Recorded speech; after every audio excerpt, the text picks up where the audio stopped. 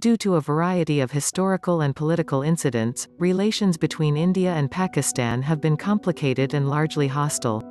The violent partition of British India in 1947, which sparked the Kashmir conflict, and the numerous military conflicts fought between the two nations, have characterized relations between the two states. Consequently, aggression and distrust have plagued their relationship. In some populations, northern India and Pakistan slightly overlap. Welcome to our channel, Data is Everything. Today we will discuss the differences in India and Pakistan and will also know the history of how did it start. Let us start with the beginning. British rule over the Indian subcontinent from 1858 until the independence of India and Pakistan in 1947. This phase was known as the British Raj. Pakistan was part of India until 1947. In 1947, the partition of India separated British India into the nations of India and Pakistan, East and West Pakistan. This division was part of the end of British rule over the Indian subcontinent. Because of religious conflicts, the partition was in part triggered by the two-nation theory proposed by Syed Ahmed Khan. Pakistan became a Muslim republic, and India became a Hindu yet secular country with a majority. Muhammad Ali Jinnah was the official spokesman for the partition. He became Pakistan's first Governor-General. India and Pakistan formed diplomatic ties soon after gaining their independence, but the violent partition and conflicting territorial claims quickly overshadowed their relationship. The two nations have fought 3 major wars since their independence, as well as one undeclared battle, and have been involved in several armed skirmishes and military standoffs. With the exception of the 1971 Indo-Pakistan War and the Bangladesh Liberation War, which resulted in the separation of East Pakistan, the Kashmir conflict is the key focal point of all these conflicts. Now let us see the differences between the countries after their independence. Starting with 1. Economy of the countries. More than 70 years later, India seems to me to be a robust democracy, with a vibrant economy. It feeds its own people. Pakistan is on the verge of being a failed state, the economy is in shambles, and the country requires foreign aid to survive. India's economy is characterized as a market economy that is developing. It is the 6th largest economy by nominal GDP in the world and the 3rd largest by parity of purchasing power (PPP). On a per capita income basis, India ranked 142nd by GDP, nominal, and 124th by GDP (PPP) in 2020, according to the IMF.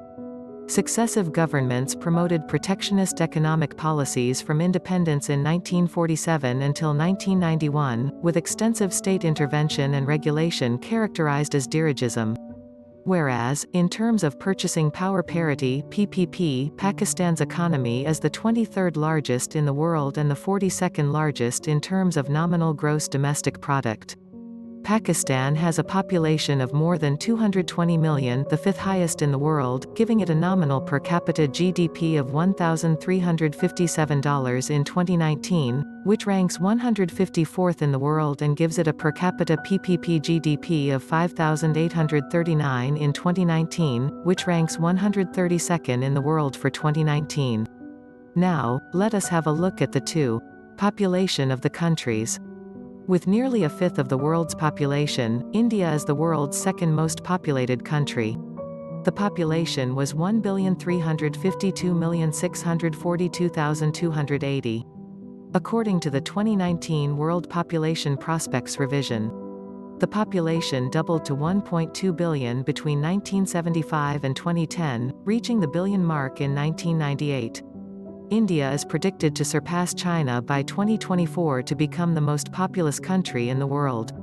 By 2030, it is expected to become the first country to shelter more than 1.5 billion individuals. Whereas, according to the UN data, Pakistan's estimated population is at 220,892,340 in the mid of 2020.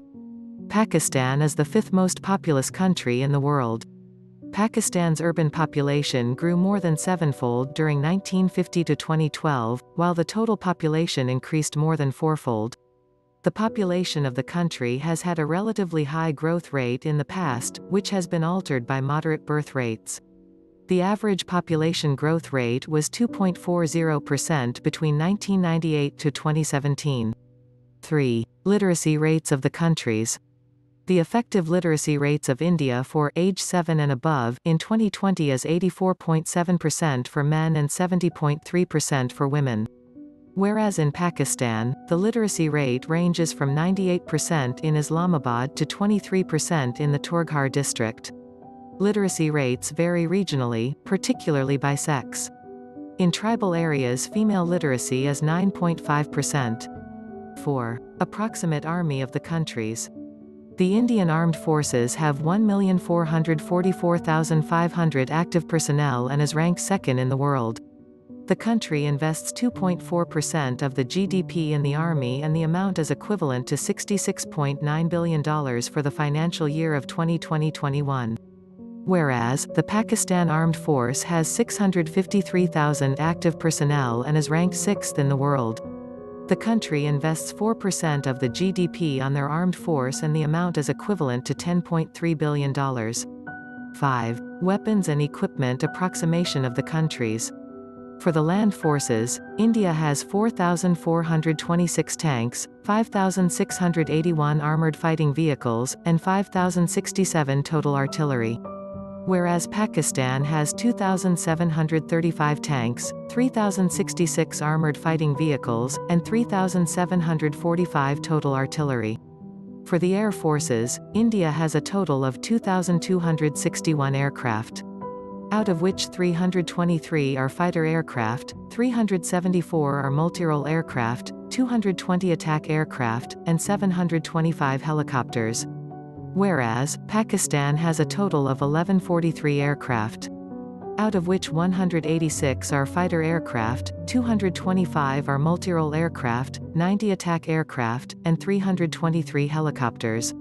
Nuclear weapons. India is not a party to the Nuclear Non-Proliferation Treaty. India maintains a no first use nuclear policy. India has not released any official statements about the size of its nuclear arsenal. As of January 2020, India was estimated to have around 150 warheads.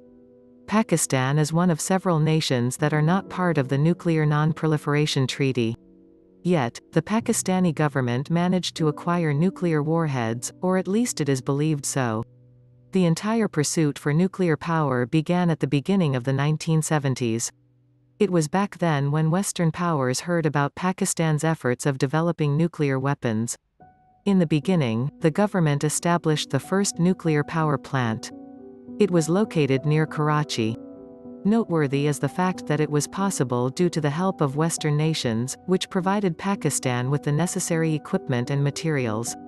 Later on, the President of Pakistan said that the main goal of Pakistan is to construct nuclear weapons.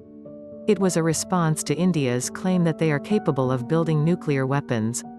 That was all for today's video. Thank you for watching. Data is everything. Like, share and subscribe to our channel.